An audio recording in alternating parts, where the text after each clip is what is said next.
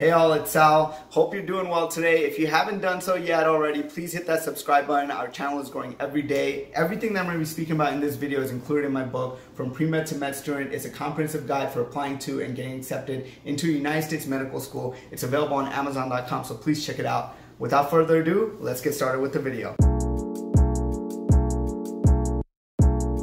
Now, your undergraduate college will have a pre-med committee, and this committee is usually composed of science professors. What will happen is that they'll make a composite letter from various different professors that have written you letters of recommendation, and that will be a committee letter that they will send to the medical school. Now, requirements for committee letters vary throughout the United States. Some colleges will require you to have a certain credit cutoff, so you'll need to take a certain amount of credits before they agree to write you a committee letter. Other colleges will require either a GPA cutoff, or they'll need to see at least 4 or 5 letters of recommendations from various professors before they decide to write you a committee letter. So for instance, you may need to reach out to 4 or 5 different professors in your college and say, hey, I need you to write me a letter of recommendation. I took your course during this time, and after you write it, it'll be sent to the pre-med committee and they'll create a committee letter for me, which will be very useful for my medical school application. Now, another important thing is if you're doing a postback program or you're deciding to do a postback program, please make sure that the college that you're going to be doing the postback program at offers a committee letter. A committee letter is a very important part of your application. Some medical schools will even ask, why don't you have a committee letter? And you may have to explain it. So it's really important that you try to get a committee letter if you're considering doing a postback. Now, if you're not able to get a committee letter, or let's say your college doesn't offer it, you can always submit individual letters of recommendation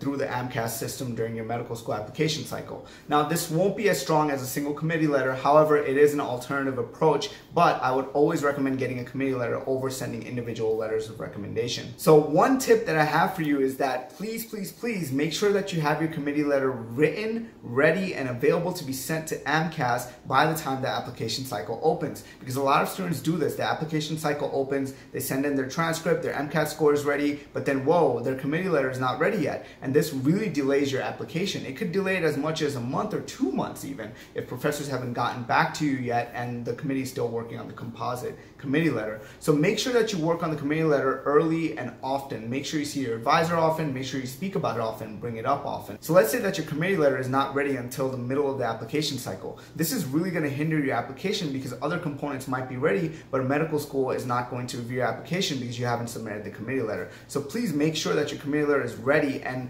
ready to be sent out to AMCAS by the time the application cycle opens. I talk about this a lot in my book. So there you have it. That's what a committee letter is. I hope you found this video helpful. Please give it a thumbs up and hit that subscribe button if you haven't done so already. New videos are coming out every day. Everything that I spoke about in this video is included in my book, From Pre-Med to Med Student. It's available on Amazon.com, so please check it out, and I will talk to you in the next video.